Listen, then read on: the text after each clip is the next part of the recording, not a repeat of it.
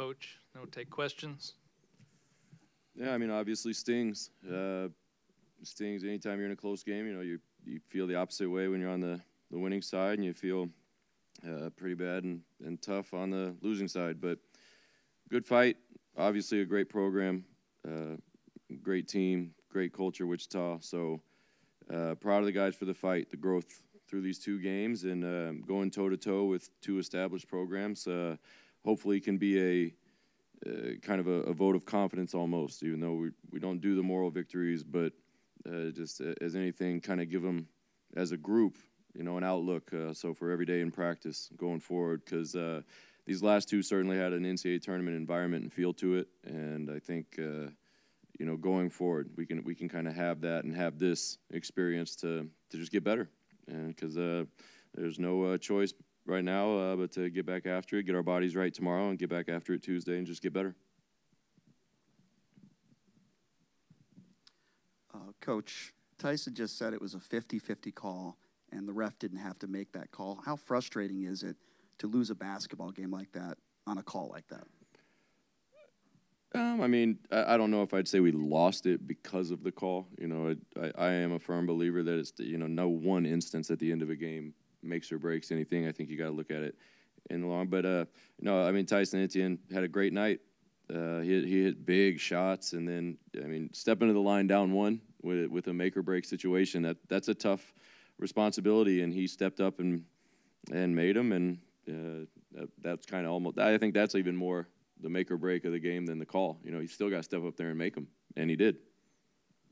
Kevin, what happened after the game ended at the skirmish at midcourt? I'm not sure. I was talking to Coach, and turned around, and, you know, I mean, it's nothing it's not normal, but, you know, the tensions are pretty tight there at the end of games, and our coaching staff, you know, we know those guys at Wichita, the players know each other, so I'm sure whatever it was, it probably wasn't that big of a deal. Coach, talk about the play of the kid sitting next to you, Jordan's play tonight, and then losing him with a little bit over 2 minutes to go in the game. How much did that affect you guys? Yeah, I think that it was obviously a big loss, and I think especially in the first half, when you go back, he did a really good job on Etienne, and he made him work, and he made his shots difficult, and he did for the majority of the second half too. And that's just something, you know, we'll watch the film, and we'll be able to easily pick out probably a foul that was picked up that, you know, he shouldn't have picked it up.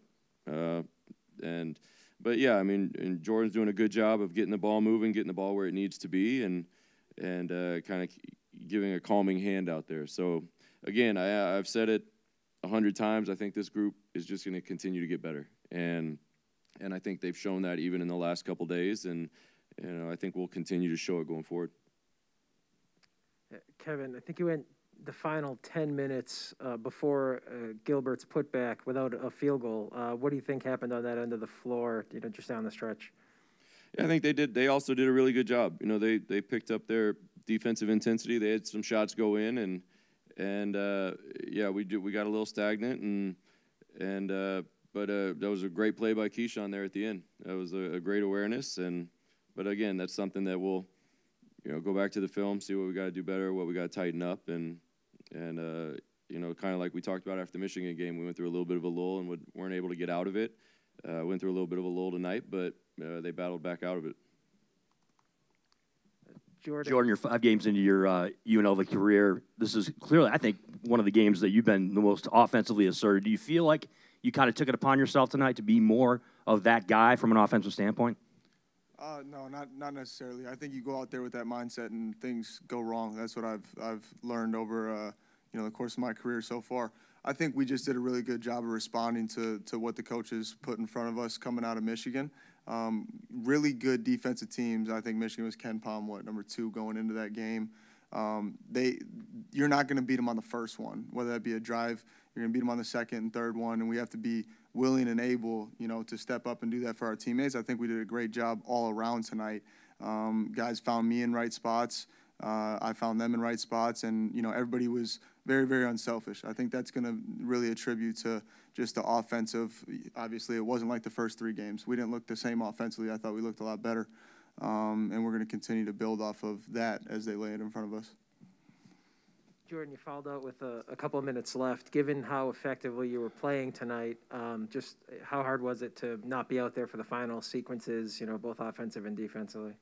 I mean, it's tough. As a competitor, you want to be out there. I was extremely proud to watch Keyshawn go out there and do what he did.